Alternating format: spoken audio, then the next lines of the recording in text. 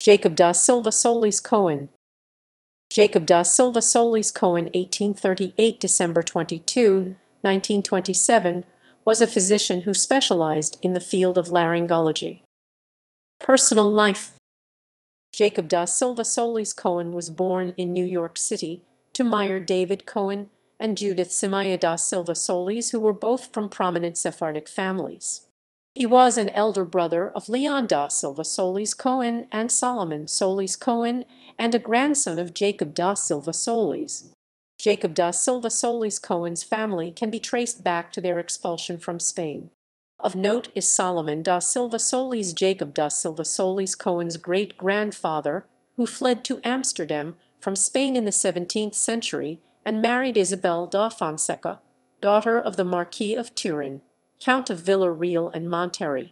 In 1875 he married Miriam Binswanger, with whom he had 8 daughters: Judith Simira, Sophia Rebecca, Miriam Fonseca, Eleanor, Rosalie Isabel, Bertha Florence, Esther, and Edith, and 3 sons: Meyer, Jacob da Silva Jr., and Isidore. Career. In 1840, after only 2 years of his life spent in New York City, his family moved to Philadelphia.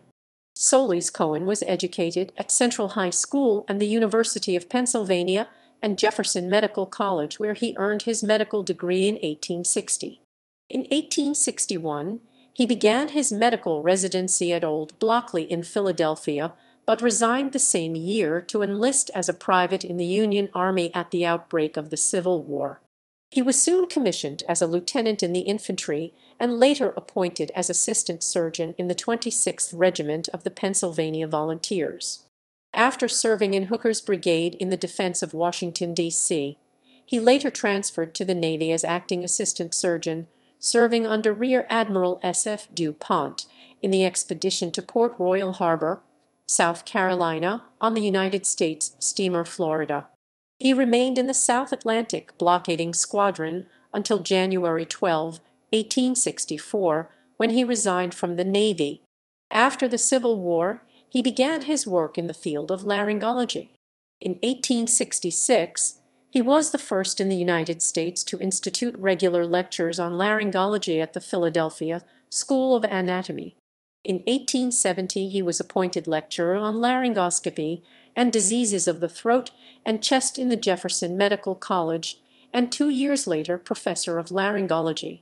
His first work on the subject, entitled Inhalation in the Treatment of Disease, was published in 1867, and was followed in 1872 by his great work Diseases of the Throat and Nasal Passages.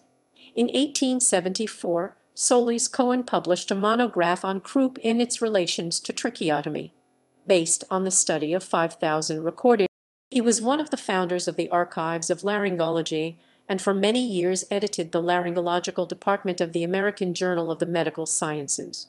He also helped to found the American Laryngological Association, of which he was the second president from 1880 to 1882. As the result of his experience in the Civil War, he excelled in the surgery of the upper air passages.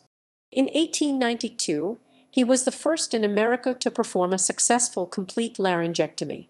In 1884, he was elected as a member to the American Philosophical Society. References